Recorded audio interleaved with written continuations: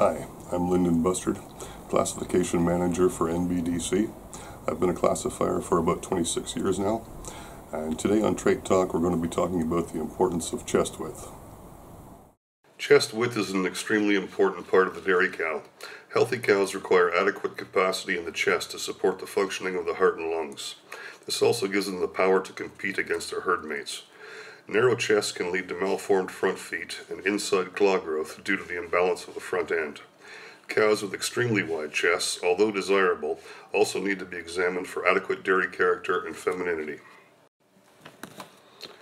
This cow would linear a 1 on chest width. She's very narrow chested, and note the front feet tilling out to balance her.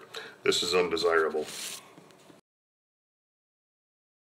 This cow would linear a 5, average chest width, and an intermediate stance with the front feet. This is quite desirable. This cow would linear a 9, extremely wide chested and standing square.